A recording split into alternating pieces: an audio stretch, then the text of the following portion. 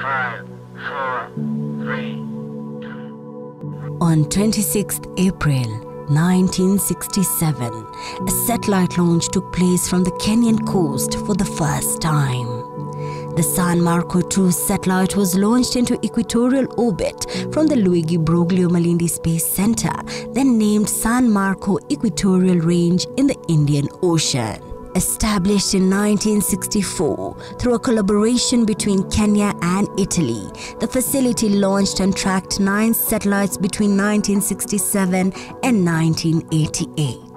On 12th December 1970, the first satellite designed for X-ray astronomy, the Small Astronomical Satellite 1, famously known as SAS-1, was launched. The NASA satellite was named Uhuru to commemorate the 7th anniversary of Kenya's independence. Uhuru was a sky-scanning mission that performed the first comprehensive survey of the entire sky for X-ray sources and ended in March 1973. March 2017 saw the establishment of the Kenya Space Agency, placing Kenya as one of the few countries in Africa that have established a space agency.